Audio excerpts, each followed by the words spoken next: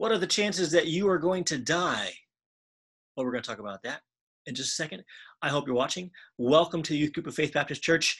I hope all you teenagers are out there watching this, and I welcome you to this update. I welcome Tyler, Cameron, Hosanna, Natalie, Nicole, William, Cedric, Keegan, William, Braden, Stevie, Cindy, Sierra, Elena, Damaris, Marissa, Levi, Ellie, Kendall, and everyone else that I forgot. Send me a text or something if I forgot you in this list. Okay, I'm sorry, but I just may have. So let me include you next week in our update. So this is our weekly update. For our update today is April the 8th today, and I hope you're doing well. Miss seeing you guys on Wednesday night. This is our update, and the topic for today is what are the chances that you are going to die? What is the death rate? Well, of course, we're talking about death rate, and most people think about the coronavirus. We're talking about death rate right now. The coronavirus is causing lots of problems in our world, and there is a death rate associated with the coronavirus, although it's very hard to pin down. We don't exactly know what the percentage is, somewhere between like 2% and 12%, depending on where you are and how you're counting and that kind of thing. Anyway, people are dying from the coronavirus, and what are the chances that you are going to die from the coronavirus? Well, pretty slim. No one that I understand has died under the age of 19 from the coronavirus. That doesn't mean you shouldn't be concerned about it. You don't want to get it, of course, but the chances that you are going to die from this is pretty slim. And I want to encourage you along these lines that you shouldn't be discouraged or depressed or in fear.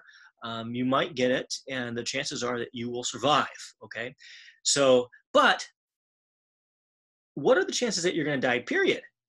Because while there are a lot of people that are really concerned right now about dying and it's causing fear in their life, and they're doing all sorts of things to try to keep themselves from getting the coronavirus so that they won't die, they won't get sick, and yet everyone's going to die, right? I mean, what's the chances that you're going to die?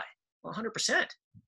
Okay, so while we're talking about this, of course, we have to bring up the two people that never died, and that would, of course, be Enoch, the guy there on the left, and Elijah, the guy there on the right.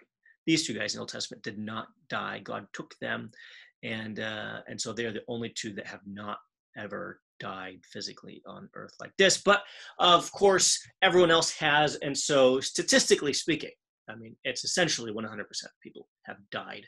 And I know we got the two that have not, but out of the billions of people, two have not.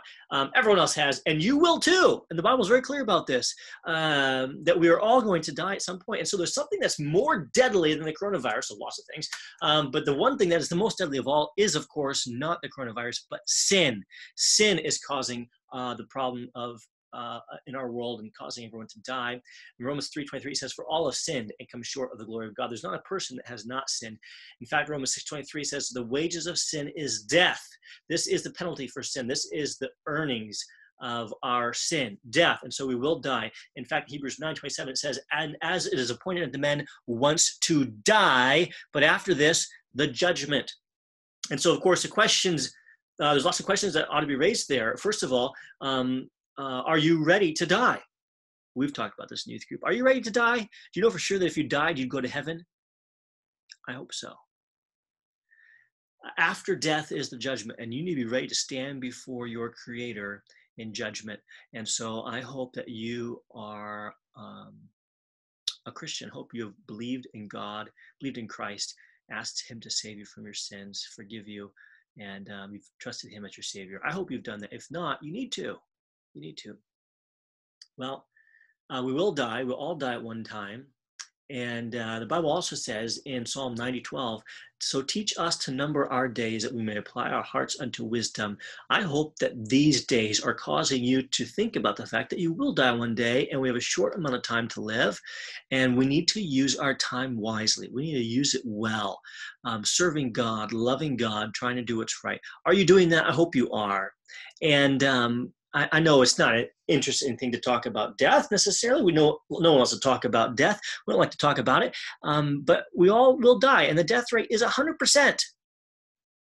That hasn't gone up or down with the coronavirus. The death rate is still 100% for all people. And so are you ready? Now, of course, you can't help but think in this week that we have Easter coming up, and Jesus Christ Himself died on Good Friday, thousands of 2,000 years ago or so, and died for our sins. And Easter Sunday is coming, and we get to celebrate the resurrection of Jesus Christ this Sunday. And so, I hope you're staying tuned to our YouTube channel. Do that. We're going to be in our Facebook page and our announcements and stuff. We're going to be posting some things about some special stuff we're doing for Easter. Even though we can't meet physically, we're going to try to do something special for Easter. So stay tuned and be excited about the resurrection of Jesus Christ that gives us hope for eternal life. Even though we know that one day we'll die, and we know we can also have eternal life with God. Now, that's our topic for today regarding death rate. I hope you're ready to die, and then I hope you're ready to live and number your days and do right and love God. So hope you're doing your devotions. Hope you're walking with the Lord.